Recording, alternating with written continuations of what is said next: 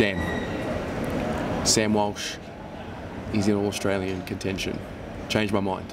Yeah, you've been saying it a lot, so we've got some stats to say you may be onto something here. So. Yeah, no, look, what we want to do today, not make any bold statements, but just want to see the fact that we're even doing this comparison really goes to show the type of year that Sam Walsh has had. So I think the numbers that he has, he could be in contention for an All-Australian squad if he really finishes the season strongly. So what we're going to do in this video, we're going to have a look at all the midfielders that are, you know, there or thereabouts and just see where he stacks up. And like I said, when you have a look at this, it really goes to show that an 18, 19-year-old kid being in this conversation already, we're onto a beauty. So take me through what is at play here. Yeah, so the top set, these are the 5 guys that have been thrown around by all the AFL pundits that they believe will be in the All-Australian team. So we've got Lachie Neale, we've got Fife, we've got Cripper, we've got Merritt, who I think is deserving, and Dangerfield. So these are the guys that we think will definitely be there. AFL's pundits, these are the ones that they've all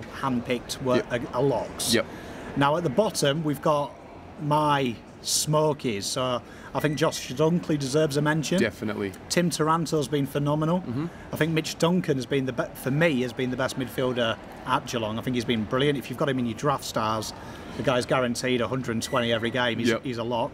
Travis Burke, I think no one's talked about him. For me, form midfielder. I love watching him play. Yep. And here's Sammy. So we see the Greens are what they lead for midfield possessions. Out of all 10? Yeah, so of 10. So you look, Lachie Neale's the leading effective disposal, so disposals. 25 effective disposals a game. He's an animal, he's Lachie. Yeah, and you can see there that crazy. No one's really close to him. Amazingly, Cripper and Duncan are next in line, so something we don't really give him much credit for. Cripper, he's a very good user of the ball. We can see contested possessions, and this is where it scares me. You look at a young kid's contested possessions, you see Fife's leading the way with 17. But most of them are around the 11 and 12 mark, and we look at Sam Walsh, he's already up to 10. He's 18. So the key note here for me is you look at the age at the top. He's so much younger than everyone else, and his numbers are all there or thereabouts. Like the pressure acts, he's second on that ladder.